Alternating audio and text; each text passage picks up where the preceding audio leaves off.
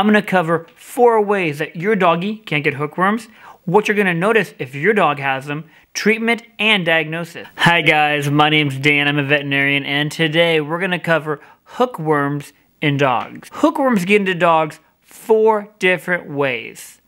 Probably the most common things that we think about are when they ingest a hookworm from another dog's stool, in the soil. They lick their paws because there's a little bit of poop or a worm on their feet, and they lick their paws and they ingest it fecal oral directly into their mouth. The other way they can do it that we think of is through their skin. So if a doggy is laying on the ground or walking on the ground and the larvae can get on the skin, the larvae can burrow into the skin and migrate into their body. And that's how doggies will get hookworms through their skin, and it actually can go to their intestines, or it can go to like a muscle, literally like a muscle, right here, and it can go to the muscle and it can lay dormant for a while. And that leads me into my 3rd and 4th way that hookworms get into doggies. Number 3 is they can get into doggies. Well, let's just keep them together. Just like a bear that's hibernating, they get woken up when there's temperature changes or other changes that are going on in mommy doggy who's pregnant. These worms then migrate from the muscles that they were camping in all the way to the puppies. If they show up early, they jump in in utero when the puppies are growing. Or if they show up a little bit later, perfect. They're still all set to jump in through the mammary milk. Regular poop samples will make sure that your dog doesn't have any hookworms in there. Hookworms shed eggs, and hookworms themselves are really, really, really small. So I won't be able to see it with the naked eye, most likely. Hookworms get their name because their mouthpiece, where they go ahead and suck on the dog's intestine, looks like a hook. It has nothing to do with Peter Pan. But I don't know about you guys, that movie Hook was amazing as a kid.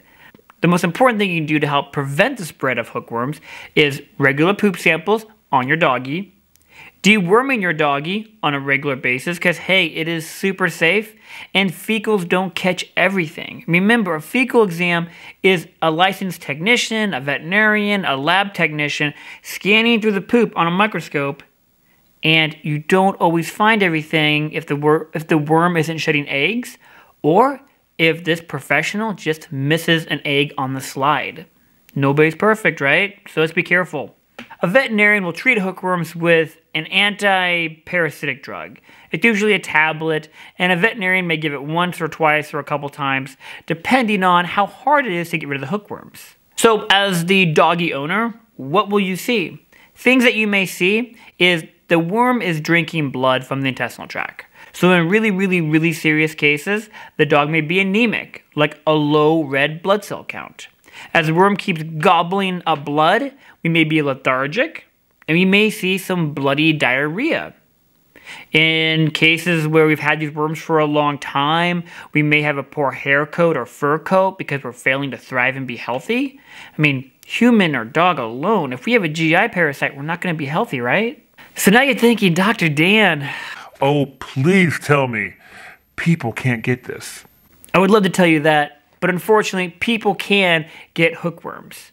The most common thing that a human will get is called ground itch, and it's just a lay term that means the foot is really itchy. Your foot's really itchy because you got a hookworm in it.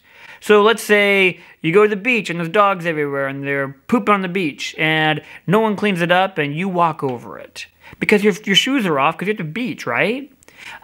Now, if it gets in your foot, it can migrate into your skin. The good news is, with humans, the worm just dies off, and it doesn't go anywhere in most cases. In rare cases, it will spread from the skin and go into the body, and it can spread to an organ or to an eye or really bad places. This is really, really, really rare, and I don't need to stress anybody out by mentioning this, but I need to mention it because it can happen. As always, guys, thanks for watching. If you have any stories about hookworms that your dog had, please go ahead and share and comment. I'd really appreciate it. Subscribing if this content's helpful for you. would be amazing. And please check out some more videos. And if you want a certain topic, go ahead and comment below of a topic that could be helpful for you or others. And I would love to comment on it. You guys have a great week. Have a great new year. Best of luck in 2021. And if you're watching this way later, which I hope you are too, whatever year it is, enjoy it.